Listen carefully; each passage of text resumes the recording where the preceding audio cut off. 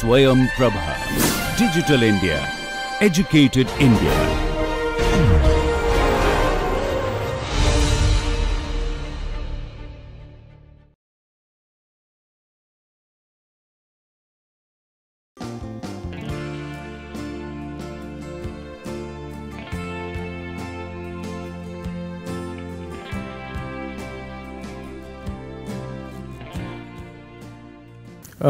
Welcome back. So we were talking about turbulent flame speeds, and we will go into some experimental configurations. So just to recap on the concept of turbulent flame speed, and what we just did was that we took we essentially took if you take a cuboid channel like this, okay. Before we go into the experiments, we just want to show you something like this. That is, suppose this is a cuboid in which you want to basically find out the turbulent flame speed. I just did this a little bit in a simplified manner, but before we go into the experiments, let's discuss this in more details. And here you have the turbulent flame which is stabilized, just like the movie you saw. Okay, so this is your turbulent flame. Okay, so now. To give you a more details, so now each of these points essentially say if we say consider an infinitesimally small area on the flame and represent this by dA, and the relative velocity of this flame surface with respect to the local fluid velocity is of course SD in the normal direction, right. So this is essentially SD dot n vector times dA vector, so it gives you SD times dA.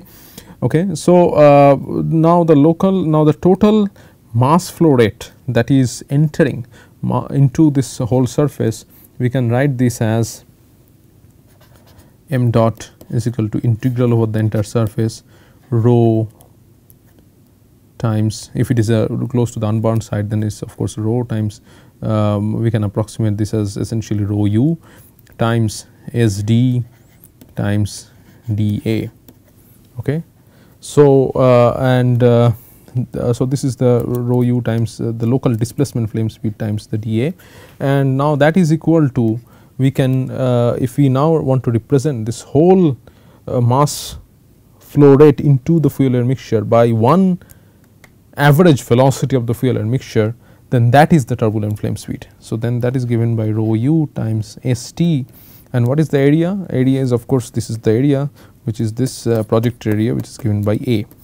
Okay, so this is A, and let this area is be equal to full this thing is equal to AT. So then this is rho u times ST times A. Okay, so this is now you see where does ST come from. So now we can simplify this. If we assume that SD is equal to SL over the entire flame surface, we do not consider any effects of stretch. So then what you get is that to the leading order, rho u is, if this is an isothermal surface, then rho u cancels out. So rho u cancels out. So then we get ST times A is essentially SL. This is over the entire surface area. So this is AT. So then ST is essentially equal to ST by SL is equal to AT by A. So of course this comes into the assumption that you have assumed that SD is equal to SL over the entire surface, which is not true, but still what you see here is that even then to the leading order your ST by SL is essentially equal to is close to AT by A, and in fact in reality also your ST by SL is close to AT by A, and your ST that is a turbulent flame speed is much more than the laminar flame speed, is simply due to the fact or the overall propagation rate of the flame surface is much greater than the local propagation rate of the flame surface. This is simply because you have turbulences has generated a very large flame surface area due to stretching and wrinkling over a multitude of length and time scales. So because this area of the flame is much more, it can consume the fuel air mixture at a much faster rate, okay, and it can, that is why it can essentially propagate on average, it can propagate much faster than the planar laminar flame. So, this is a remarkable property of the turbulent flame, which is utilized in different engines. So, that is why I was saying about gas turbine engines.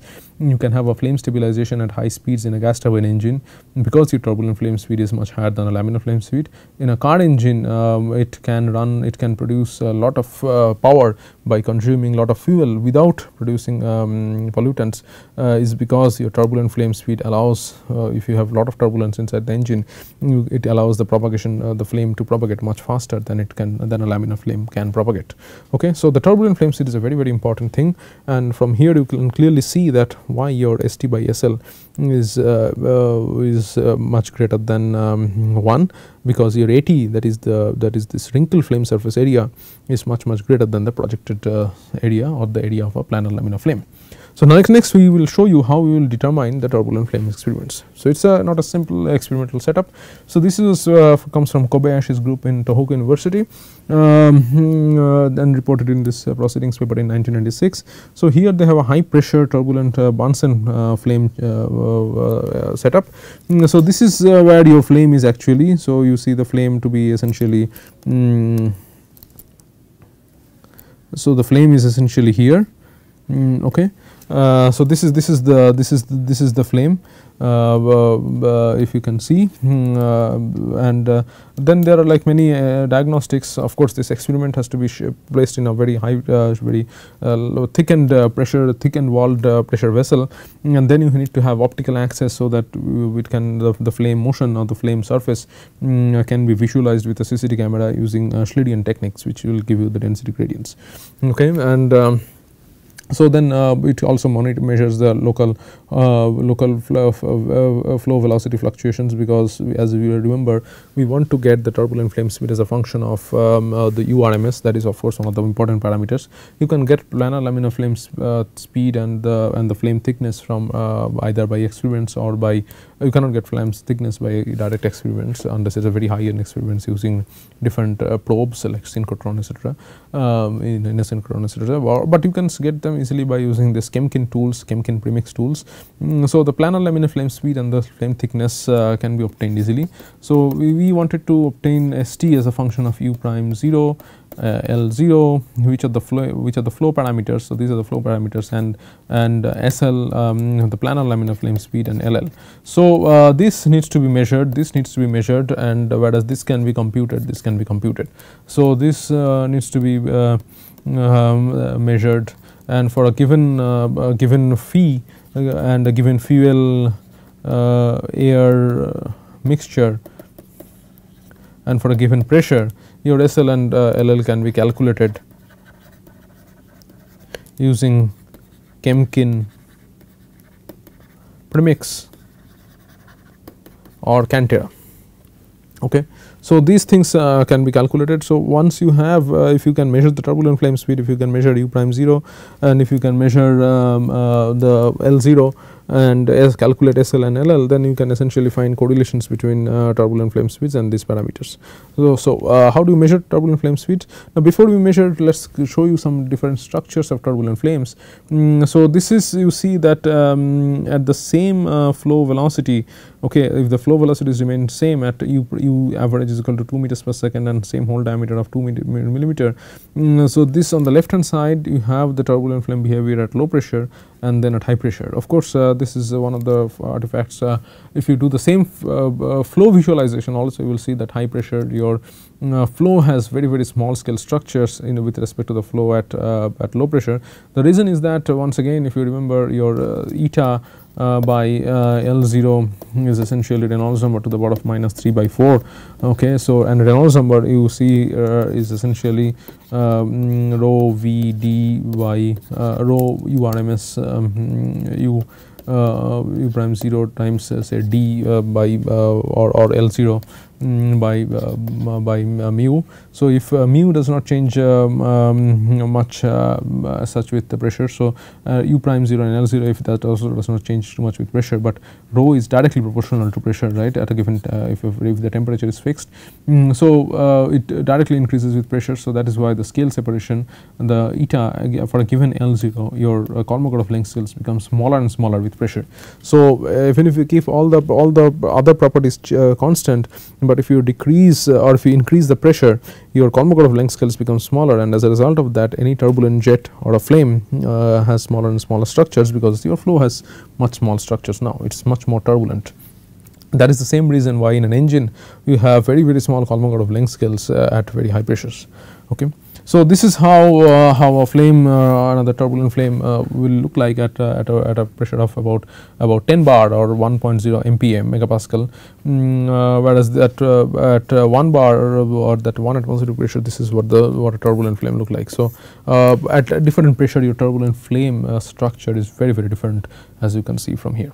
Okay, and of course this being much more wrinkled, it must have a much more flame surface area. Okay, so how do you extract how do you find out the turbulent flame speed? So for that, first you have to extract the mean flame cone. So you find out all these flame contours like this. Okay, and this is for one realizations. There can be for another realizations like this. So they will get a different kind of realizations, and then you can essentially average them out and find out the average. For example, the average flame cone for this will look something like this. Okay. And we do some image processing to extract the flame edges and find out the mean flame edge, and it looks something like this. And then basically you say that your ST is essentially equal to u sin theta by 2, because if this flame cone is like this, then my say if my ST is like this, so then this is how I evaluate it. So say this is this one is better. So say this is my u, this is not my ST, sorry. So this is my u. So so now I can resolve this u into the normal and the tangential component. Okay. So say this is my u, and then this is my theta by 2. This is my normal, and this is my ST. Okay, that is the mean flame speed. That is the component of u which is perpendicular to the mean flame cone. Okay, now this is the mean flame, means it's essentially statistically stationary because it has been time average. So because for it to remain statistically stationary, the flow velocity that is perpendicular to it must be equal to the the global turbulent flame speed. So that is the argument by which you get this ST. Once again, that the idea is that if you have flame surfaces like this, okay, and these are the different flame surfaces that you generate, extract from the different videos, and then you generate basically a mean flame surface by averaging over all these flame surfaces like this. Okay, and then this is your say mean fluid velocity, which you know from your mass flow readings, and then you basically resolve it into this direction, into the normal and the tangential components. Okay, so this is your mean flow velocity. So this is your mean flow velocity. You resolve it into normal and tangential components. This is your theta by 2. Okay, and so then this guy. So then this mean flame surface, for this mean flame surface to remain statistically stationary, it must be fed with a flow velocity which is normal to the mean flame surface, and this flow velocity normal to the mean flame surface must be equal to the turbulent flame speed for this given configuration. All right. So then if we can find out what is the mean flame velocity normal to this mean flame surface, then that is my ST. So then that is nothing but u, this velocity is nothing but u times sin theta by 2. So then this means that my ST is essentially u sin theta by 2.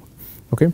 So if I know if I can extract this mean flame cone and find out the different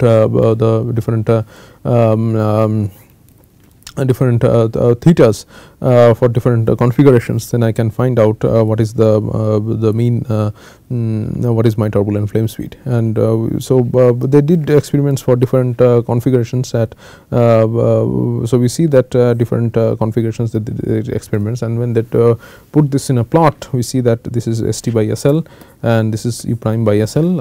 So this is you see that this has a kind of a bending behavior, all of these curves. So like this they bend after increasing, and what we see is that that as pressure increases, ST by SL increases. So this is at a pressure of 0.1 MPa, and this is at a pressure of 0.5 MPa. Okay, this is at a pressure of 1.0 MPa, and this is at a pressure of 2.0 MPa, and this is at a pressure of 3.0 MPa. 3.0 MPa is a very large pressure. This is essentially 30 bar, and you see that at this high pressure, at an U prime by SL of about 10, your UST by SL has reached up the value of about 30. So that is a huge increase over the normal planar laminar flame speed that this turbulence flame has reached. So actually the turbulent flame speed in this case, it can be shown that has not reached increased so much, but if you remember, the planar laminar flame speed decreases with pressure. So whereas the turbulent flame speed can change slightly with actual turbulent flame speed does not change too much with pressure, but it is essentially the decrease of the flame speed with the planar laminar flame speed that causes this rapid increase with pressure. So but anyways, that is an important thing, because if ST was so small at high pressure, then it would be very difficult to essentially stabilize flames in high pressure gas turbine engines. So that is a good thing. Next we will talk about in some details about this dual chamber high pressure turbulent combustion vessel at Princeton. So where many of this expanding turbulent flame experiments were done. These were also done at previously at Leeds University, and but this setup is a little bit different from those. The main setup, the main purpose is to essentially measure the turbulent flame speed of expanding turbulent flames at high pressure and at constant pressure. So to maintain constant pressure, there is a nice this setup is used. So you see, if you have a enclosed vessel, and if you increase and if you ignite the flame at the center of that vessel, what happens is that this flame will expand, but immediately the pressure will rise.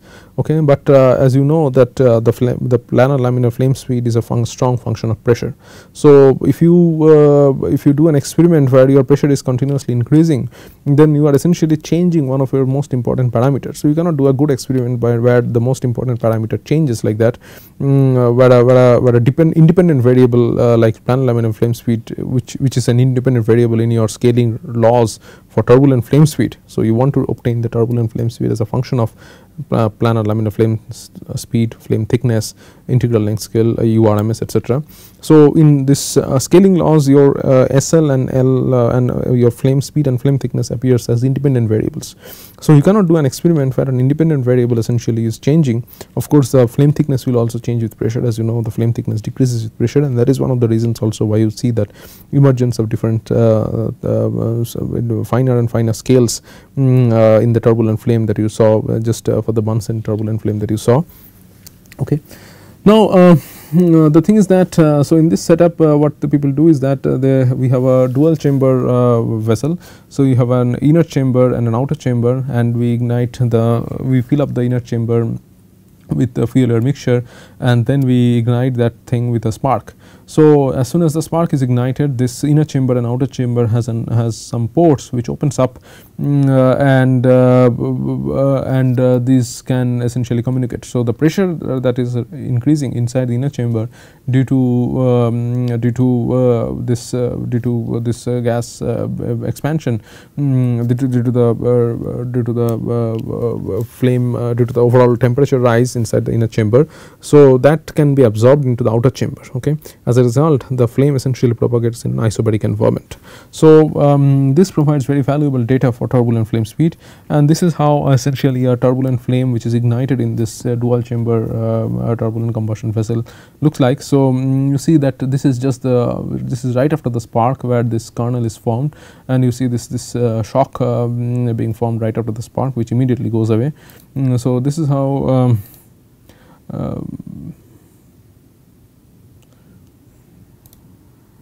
so you see that this is how this turbulent flame is expanding. This is a false colored Schlidian imaging of the actual experiment. So, you see that this flame is this is how the turbulent flame structure look like. I will again play this video. So, you see that it immediately forms this turbulence from several wrinkles at different scales on the flame surface, and essentially the flame propagates very fast at the later stages. Okay, and this is a very short time experiment. As you see, it's of the order of 8.7 milliseconds, and the average radius is about 3.5 centimeters. Okay. So, these are very important experiments, and this gives you a very clear idea of how the turbulent flame structure looks like, where it is essentially stretched and wrinkled at a multitude of length and time scales. Okay, so this is how the different Schlidian imaging looks like, the black and white Schlidian images. So, you see that this is at 1 atmosphere, this is at essentially at 1 atmosphere, but so this is on this, in this matrix what we have is that we essentially denote in this way time increases for the same experiment, and in this direction the experimental conditions increases. So, in from here this is about PU1 low URMS, low URMS or U prime 0. Here we represent URMS by URMS, and this is P1 moderate or high URMS, and this is P equal to 5 and high URMS. Okay. So, this is so you see that in this one as you see that this 1 atmospheric pressure low URMS, mild wrinkles are being formed, and the flame is propagating, of course, at a given average propagation rate, and then here you see as you increase the URMS, this scales become finer and finer. Okay, there is small scale structures being formed, and that is clear because once again your now the Kolmogorov length scale is actually smaller. Okay. So, in this case your essentially your turbulence Reynolds number is smaller, is larger in this case with respect to this case. Okay, but so that causes this increase of this finer scale structures, and you see that here it has reached 22 millimeter average at 6.93 milliseconds. Here it has reached the same radius at about 5.29 milliseconds. So, as you increase the URMS, it basically the average propagation speed increases. Alright, so on this case you see that as you increase as you have gone to 5 atmosphere and URMS of even high same URMS as this, but while you have changed the pressure, there is this structure, the structure of this flame is much smaller than what you have here. Okay, so this flame structure is even smaller than what you have here. Okay, and this is because your both your flame thickness as well as your Kolmogorov length scale has decreased in these cases. Okay, so that causes this emergence of these finer scale structures, and it has even you see that it is even propagating at a faster rate at about 4.47 milliseconds. It has reached the diameter of 22.74 millimeter. Okay. So, then we can the observations of that, apart from this emergence of different scales in these experiments. So, in these experiments which are conducted at a URMS at of 1 to 6 milliseconds and 1 to 6 meters per second and a pressure of 1 to 5 atmosphere, and we used a high speed Schlidian imaging to characterize the flame propagation, and high speed PIV was used for characterizing the non-reacting turbulence parameters. That is an important thing, because how do you know what is your URMS? So, you need to do a high speed PIV, or you need to measure the velocity inside by LDV, etc. But the interesting thing is that if you find out the average radius, how do you define the average radius? So this is your you find out the total perimeter of the on the total area that is enclosed by the flame surface, and you say that is equal to A. So, you define the average radius is essentially is equal to A by pi. So, of course, this is a little bit it is essentially this average radius is a characteristic length scale of the flame. Okay. So, then this is how you define the average radius. So, if you now plot the average radius by extracting the image from the different from the all the from the different flames, and if you plot the average radius versus time, what you see is that first before going into the turbulent flames, if we compare it with the laminar flame. So, this is you see what is the average radius versus time for a laminar flame. Okay. So, this is for a laminar flame. You see that this is almost linear with time. Okay. So, the average radius is almost linear with time. So, but for the turbulent flames, you see that the average radius is not linear, because if it was linear it would have been something like this. So, it essentially concave upwards. Okay. So, you see the average radius versus time being linear means dr dt, okay, which is essentially a measure of the flame speed, is essentially constant. Okay. Whereas, if this is linear, okay, so then it means dr dt essentially increases with time. Okay. So, dr dt essentially increases with time. Now, that is a very interesting thing, because then it means that essentially the flame is accelerating with time, or in the other way, as the radius is large, the flame speed is large. Okay. So, there is a that is a very interesting thing that is not seen in a laminar flame. Of course, you can see a little bit of this effect when you have different Lewis numbers, depending on the Lewis number greater than or less than unity. You can have conditions where you have essentially the flame can accelerate, but it definitely cannot accelerate as much as like a turbulent flame, where you see this strong non-linearity of this average radius versus time. So, this is a very interesting point, and this needs to be further probed, and then what you can you need to find out utilizing this. The question was that can we find out a scaling relationship for the turbulent flame. So, if we plot what we see is that if we plot y axis as 1 by SLB, that is normalized with the mean flame speed, is essentially can be taken as ST by SLB, that is a bound flame speed, whereas dRdt is equal to your ST. And so, if this you plot on the y axis and on the x axis you plot this URMS by SL times average radius by delta L. Okay. So, this we plot this thing average radius by delta L. I will come into this why we come to this choice. Then you see all this experimental data can essentially collapse on this Reynolds number to the power of 0.54 plot. Okay. So, we can write in this correlation in the scaling law, we see that this law emerges, this powerful law emerges, whereas we have a Reynolds number which is based on a turbulent Reynolds number which is based on average radius, and this scales us to the power of 0.54, which is nearly to the power of 0.5. Now, why do we scale with this parameter at all? That needs to be understood. First of all, the most of the experiments are in essentially the thin reaction zone regime, and you saw that by Damkohler's and as well as by our calculations, analytical work, your ST by SL for a planar laminar flame, for a statistically planar flame, can scale as URMS by SL times L0 by LL, okay, or your integral length scale by flame thickness, which is the symbol that we use here. Okay, but that was for a statistically planar flame. Okay. Now, for a expanding flame, you see the flame is expanding in a cylindrical volume which contains turbulence. Okay.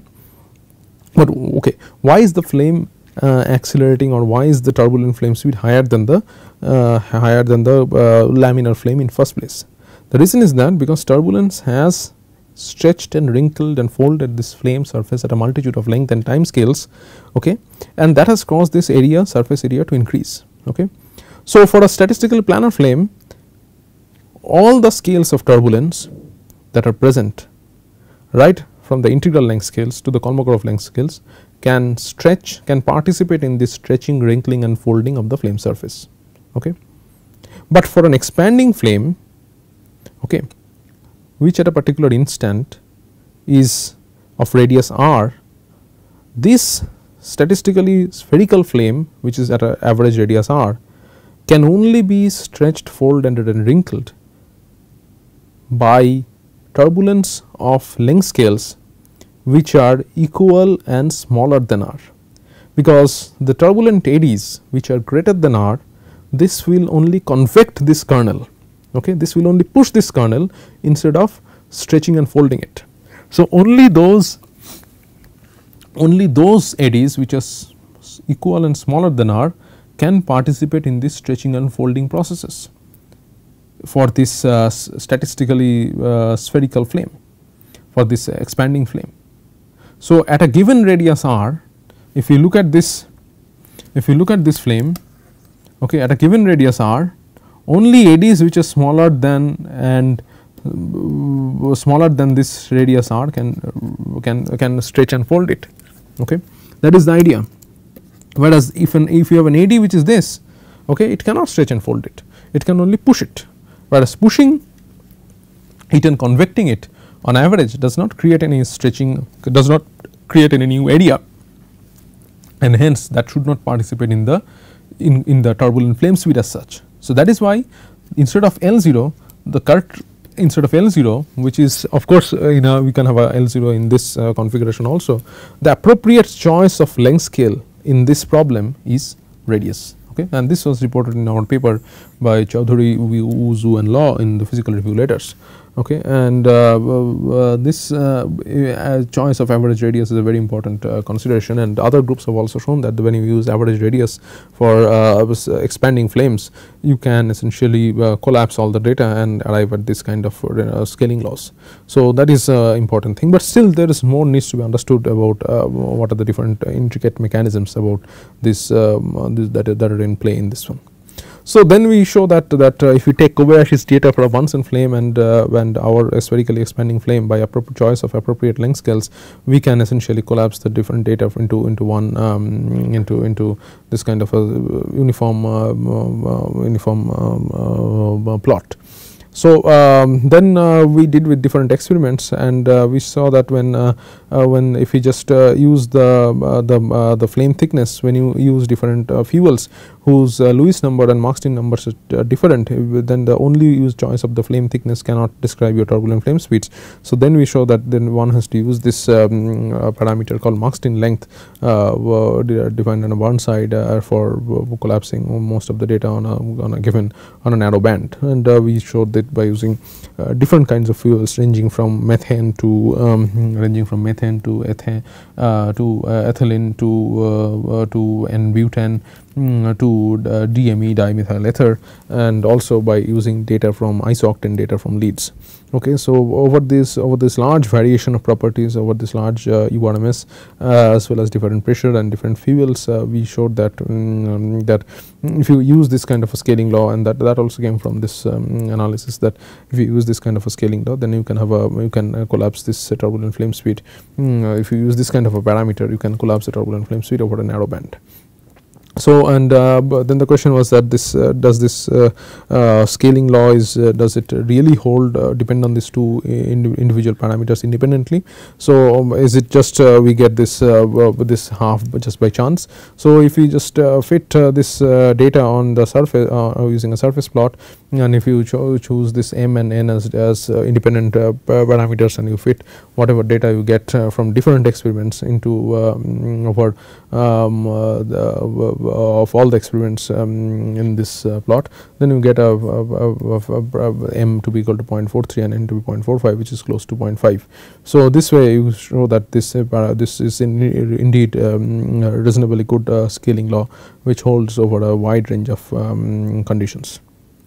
And then I will show you how we can find out how the different how we can do this Mie scattering images for different experiments and PIV. So, for doing PIV, first you have to do high speed Mie scattering, and then you see that this is how the flame is expanding, and then you can find out the vectors. And of course, the fuel is the flame consumes this olive oil droplets, which was used for seeding the flow, and you can see that how the flame expands in the surrounding turbulence. Okay, and and this is then one we can find out the flame edge and the different things like the tangential flame speed, the tangential straining rate, as well as the curvature at different points on the flame surface, as well as the local flow velocities which cause this wrinkling. So then those things can be evaluated, and we found out that the URMS does not change too much with and without the presence of the flame, and that was important because all the scalings that I presented were obtained with URMS, which was obtained in the cold flow. So question can arise that how much does the URMS actually change in presence of the flame? It turns out in this case it did not change too much with the flame, but with the presence of the flame, but one needs to do other experiments in different other configurations to find out what is the effect of the flame on the URMS, because just as the turbulence enhances the flame surface area and distorts the flame surface, the flame can also distort the neighboring flow field due to the gas expansion. So when the turbulent flame or the laminar flame is expanding, it's actually pushing the surrounding gases, and that can change the local flow fields. We found out that the local average flow field changes, but the URMS field does not change too much, and this was documented in proceedings of Combustion Institute 2015 paper. So that's all up to here, and in the final thing we'll take up this Braymoss-Libby model, and with that we'll close turbulent flame speed. So thank you.